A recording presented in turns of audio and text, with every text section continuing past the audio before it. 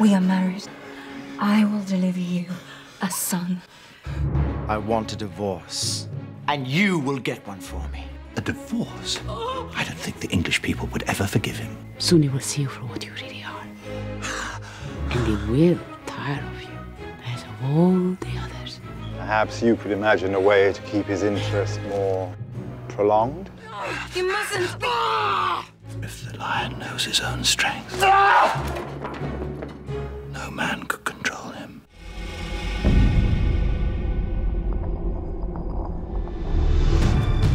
Are you really going to marry Mistress Boleyn?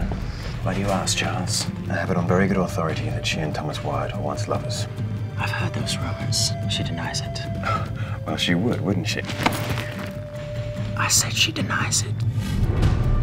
I have His Majesty's order to banish you from court. You are to leave at once. Will you not dismiss that shameful creature Anne Boleyn from your court? I beseech you. Do not speak of her. I forbid it. Let's go.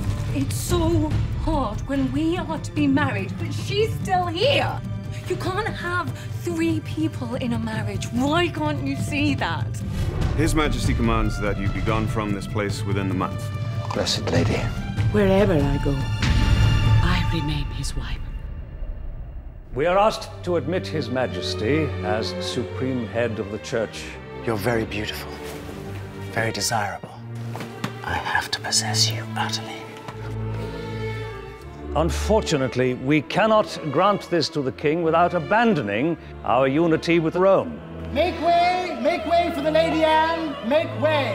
You can tell your master I will never agree to be judged by the Pope in this matter. He can do what he likes in Rome. I shall do what I like here.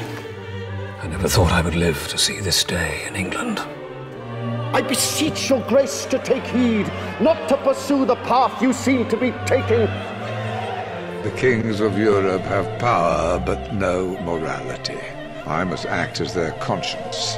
So help me God. I demand to know whose subjects are you? The Pope's or mine?